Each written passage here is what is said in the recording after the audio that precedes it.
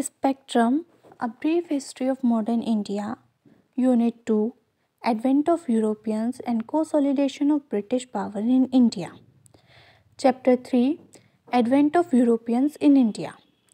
Though we talk of ancient, medieval, and modern periods in history, history is a continuity.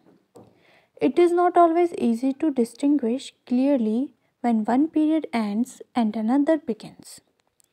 So, if we think of history of modern India as beginning with the advent of Europeans, we need to go back to what is generally considered the medieval period, that is, the 15th century itself.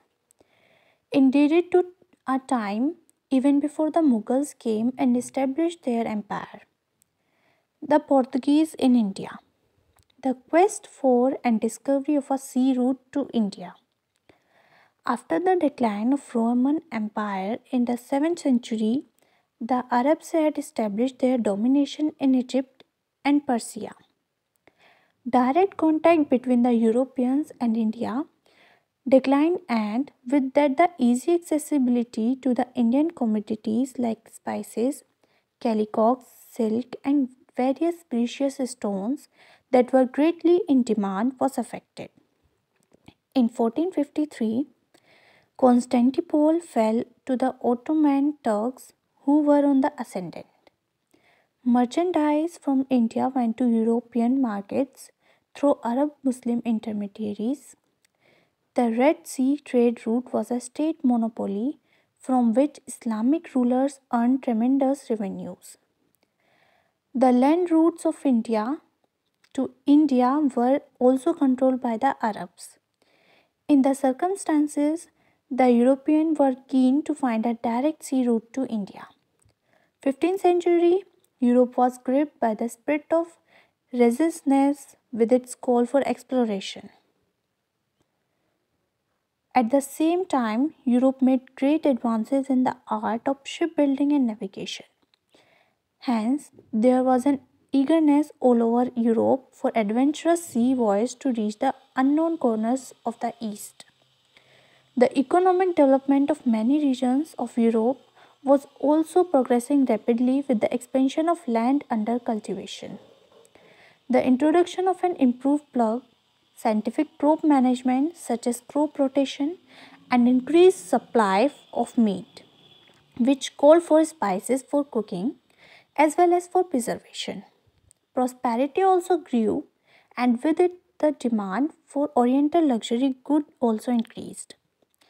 Venice and Genoa, which had earlier prospered through trade in Oriental goods, were too small to take on the mighty Ottoman Turks or to take up major exploration on their own. The North Europeans were ready to aid Portugal and Spain with money and men, even as the Genoese were ready to provide ships and technical knowledge. It is also to be noted that Portugal had assumed the leadership in Christendom's resistance to Islam, even as it had taken on itself the spirit of exploration that had characterized the Genoese. Historians have observed that the idea of finding an ocean route to India had become an obsession for Prince Henry of Portugal, who, has, who was nicknamed the Navigator. Also, domination of the Eastern Mediterranean and all the routes that connected India to Europe. Pope Nicholas V gave Prince Henry a bull in 1454, conferring on him the right of navigate the sea to the distant shores of the Orient, more specifically as far as India, in an attempt to fight Islamic influence and spread the Christian faith. However, Prince Henry died before his dream became a reality. In 1497, under the Treaty of Tordesillas 1494, the rulers of Portugal and Spain divided the non-Christian world between them by an imaginary line in Atlantic. Some 1300 miles west to the Cape Verde Islands. Under the treaty, Portugal could claim and occupy everything to the east of the line, while Spain could claim everything to the west. The situation was thus prepared for the Portuguese incursions into the waters around India. It was in 1487 that the Portuguese navigator Bartholomew Dias rounded the Cape of Good Hope in Africa and sailed up the eastern coast. He was well convinced that the long sought after sea route to India had been found.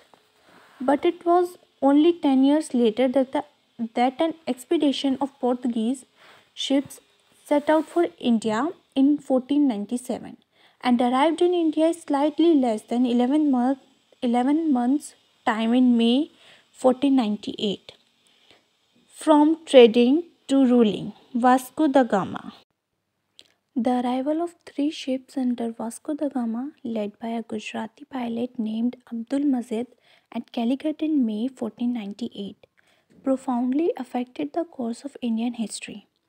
The Hindu ruler of Calicut, the Zamorin, however, had no apprehensions as to the Europeans' intentions, as the prosperity of his kingdom was due to Calicut's position as an entrepot.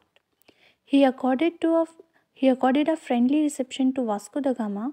The Arab traders who had a good business on the Malabar coast were apprehensive and were not keen on the Portuguese getting a hold there. For centuries, a trading system in the Indian Ocean had numerous participants: Indians, Arab, Africans from East Coast, Chinese, Javans, among others.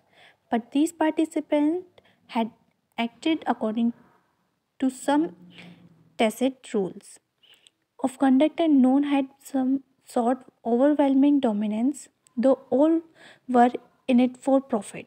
The Portuguese changed that. They wanted to monopolize the hugely profitable eastern trade by excluding competitors, especially the Arabs. Vasco da Gama stayed in India for 3 months. When he returned to Portugal, he carried back with him a rich cargo and sold the merchandise in the Europe market at a huge profit. The importance of direct access to the paper trade was made clearly by the fact that elsewhere the Europeans, who had to buy it through Muslim middlemen, would have had to spend 10 times as much more the same amount of paper. Not surprisingly, other profit seeking merchants of European nations were tempted to come to India and trade directly. A voyage was undertaken by Pedro Alvarez Cabral to trade for spices.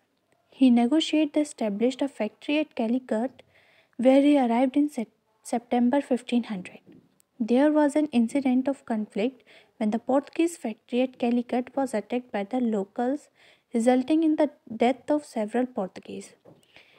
In, reta- in retaliation, Cabral seized a number of Arab merchant ships anchored in the harbor and killed hundreds of their crew besides confiscating their cargo and burning their ships. Calicut was bombarded by Cabral. Later, Cabral succeeded in making advantageous treaties with the local rulers of Cochin and Canaro. Vasco da Gama once again came to India in 1501. The Zamorin declined to exclude the Arab merchants in favor of Portuguese. When Vasco da Gama combined commercial greed with ferocious hostility and wreaked vengeance on Arab shipping wherever he could, his rupture with the Zamorin thus became total and complete. Vasco da Gama set up a trading factory at Cananore. Gradually, Calicut, Cananore, and Cochin became the important trade centers of the Portuguese. Gradually, under the pretext of protecting the factories and their trading activities, the Portuguese got permission to fortify these centers.